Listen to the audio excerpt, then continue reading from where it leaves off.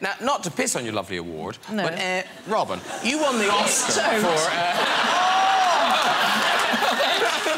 So Just to hear you say that in the sentence. Not to piss on your lovely award. Yeah, it's like, wow. Presumably that must be, obviously, a career highlight. Did it change your life? No, for like a week. It was like, hey, congratulations, way to go. Good Will Hunting, way to go.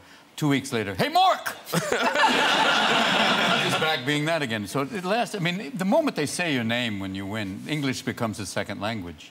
And I forgot to thank my mother, and she was in the audience. Oh. Yeah, even the therapist went, get out! Like, oh, wow, that was rough for the next few years. Like, oh, God. Oh, well, how's the award? You came through here, how's the award?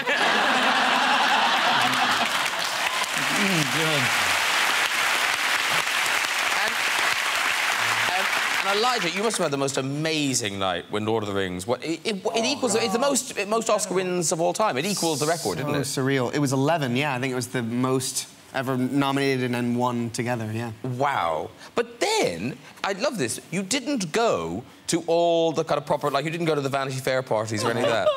Tell us where you went. TheOneRing.net, the fans, basically, of Lord of the Rings, had their own party, the One Ring Party, celebrating the Oscars, and we went to that party.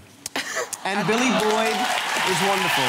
That's great. And we actually, I believe we took the Oscars there and displayed them. I think Pete showed up and everything.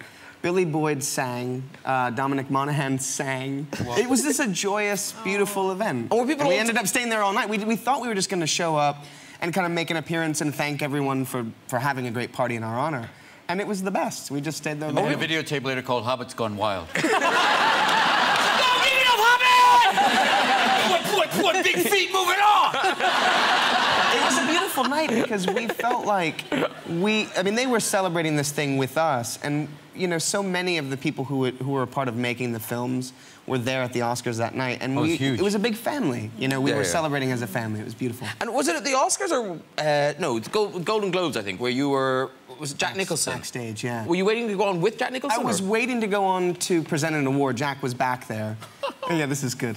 Jack was back there, and Dustin Hoffman was back there, and somehow Lord of the Rings came up in conversation, and he stood there and he said, you know, I can't do it, Jack. Oh, you can do it. No, go. I won't. I actually won't do it because you're too good. But he basically said, you know, that movie, it just had so many endings. He said, it just wouldn't end. And he said to me that he actually walked out before the end. He said, oh, that's how it started. He said, what happened?